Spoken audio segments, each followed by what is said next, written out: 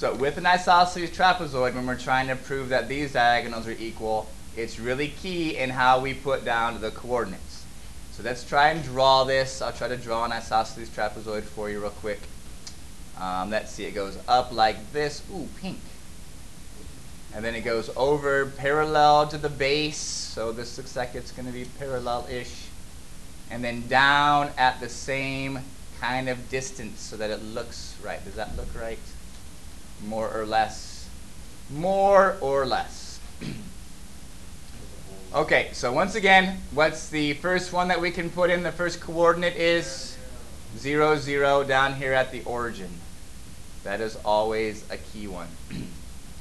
Now, what about this point up here? I have gone two distances, correct? I've gone a certain distance in the x coordinate, and I've gone a certain distance in the y. So how far do you want to go on the x? You want to go b units? Okay, b units sounds perfectly okay. You can use whatever letter that you really want to use. We'll say that this is b units here. From this right here is b units, right? This much. And how high have we gone? C? Z? Z? Yeah. All right, Z. Bless you. So this has the coordinate points B, comma, Z. Okay, that's BZ right here. BZ. That's the coordinate of this corner. Okay, everyone okay with that? We've gone B units in the x direction and Z units in the y direction. So now I'm going to come over to directly underneath this point.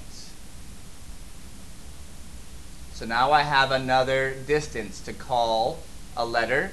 How far is it in between here? What letter do you want to use? T looks like pluses. Let's don't do T. No, Q's look like nines. Don't say Q. Lowercase a. No, not Y. Y is already the vertical coordinate. Let's don't use A. A's and B's and C's and D's are nice and easy to use. So this much is A from here. So what is the x coordinate of this point up here?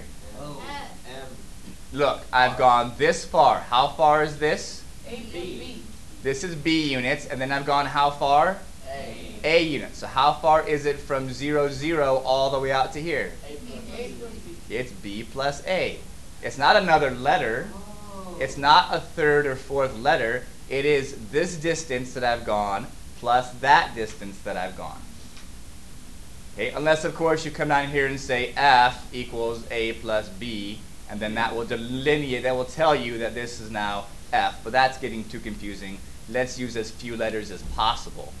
That's better for you.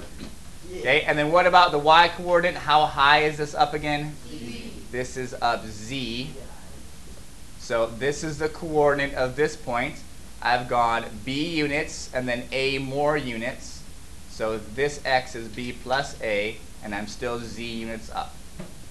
Now what about this one out here? How much further have I gone this much here? Okay. Do we have this distance already? Yes. We do have this distance already. Why do we have it? Because it's isosceles. Because it's an isosceles trapezoid, this length has to be the same as that length. So this is still the same, that's still the same. That means this little length down here has to be the exact same also.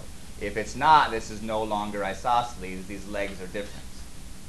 Okay, that's why we do an isosceles trapezoid, because we have equal lengths with an isosceles trapezoid.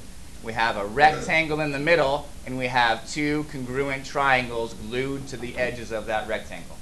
Okay, that's how we get ourselves an isosceles trapezoid. So this has the point down here, 2 B's plus 1A, comma, 0.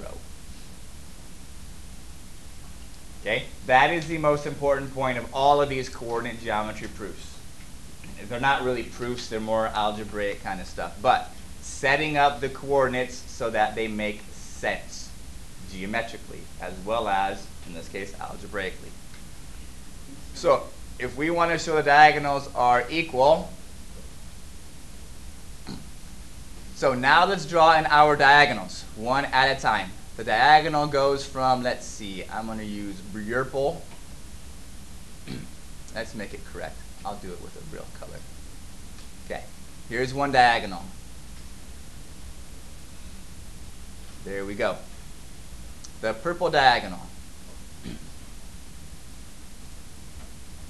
So what is the length of this purple diagonal? Let's call this one C, because we haven't used C yet. Okay, how do you suppose we should go about finding this length? The same way we did with the other one. Let's drop ourselves a nice perpendicular here, a vertical line, which makes this into what kind of a triangle? A right triangle. Okay, so we have a base of the right triangle and we have a height. What's our height? Z is the height. So according to Pythagoras, z squared plus, what's my base down here? A plus b in parentheses, whatever that happens to be, squared equals c squared, the hypotenuse of that right triangle. So once again, we solve for c by square rooting everything, and c comes out to be the square root of z squared plus parentheses a plus b squared. Now remember, when you plug in numbers, this would become a number and we would square it.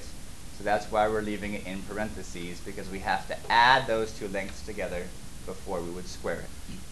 So that's the length of C. Now let's do a similar thing to find the other diagonal. Here's the other diagonal. What letter shall we call this? D. S. S's look like 5s, but if you really want S, F's.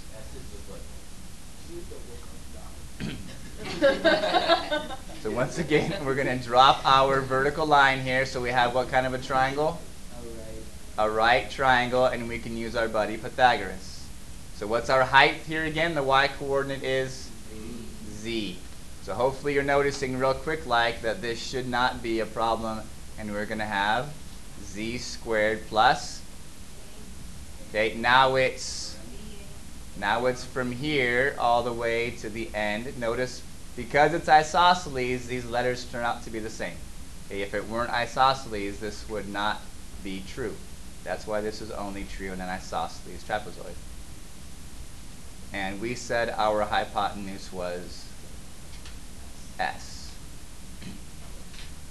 So once again, square rooting both sides gives us this as the length of that diagonal. Yes, question? Does it matter on the order of the base? Correct, because A plus B and B plus A are the same. Addition is commutative. 5 plus 2 and 2 plus 5 are the same thing. Okay, so when we have these nice isosceles things, make sure you're using the same letters for the same lengths, so that you can show that the two equations are equal for both of these lengths.